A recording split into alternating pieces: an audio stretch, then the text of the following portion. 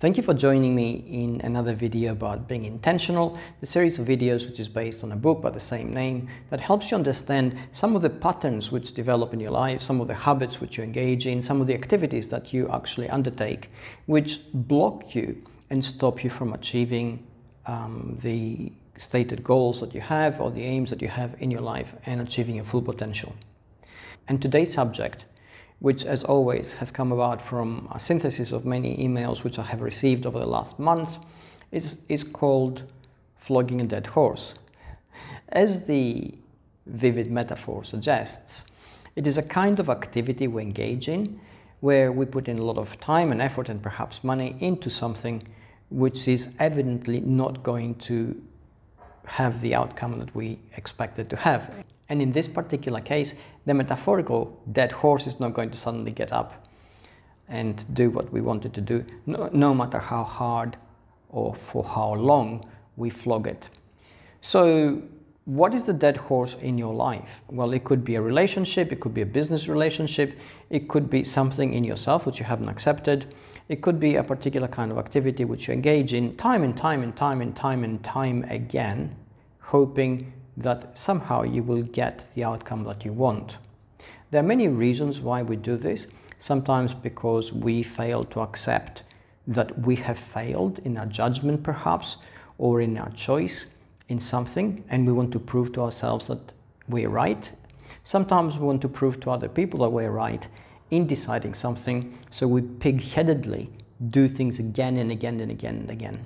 At other times we may be invested. We may be invested in a relationship, we may be invested in a business venture, we may have a personal and emotional and psychological investment in something, and we just simply refuse to walk away because we think that if we do so, we have evidently failed, and we do not want to accept that. Well, how do you deal with this? The easiest thing of everything that we just discussed is to understand that there's a dead horse in a picture. The moment you identify that and you accept it in yourself, then the next question is, what do you do about it? Well, evidently you need to stop flogging it. So whatever you were doing, just stop. Stop putting money into a venture, stop putting effort into a relationship, stop trying to revive a connection that refuses to be revived, stop trying to basically achieve something which is unachievable.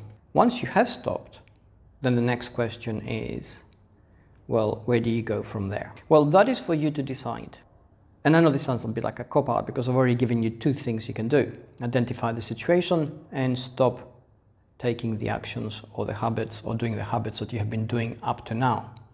But the very next thing, which is, well, what do you do, is always a little bit delicate. If you're in a relationship, for example, and, well, you stop now working on it because evidently it's not going anywhere, the next step for you is perhaps to decide what you want to do now. Do you want to just stay and continue in a kind of sort of frozen limbo forever? And if it works for you, that's perfectly fine. But if it doesn't, then you have to decide that the next step perhaps would be separating, getting a divorce if you're married, or walking away if it's a business relationship, or any of those things.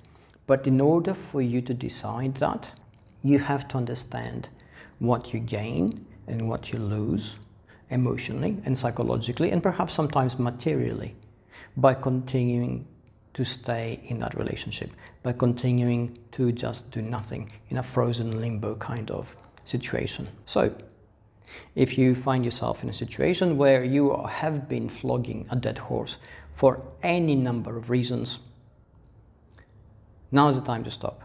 Accept it for what it is. Decide what to do next for yourself. That will be liberating in many ways. It will be painful, always. It will be a moment of growth, inevitably.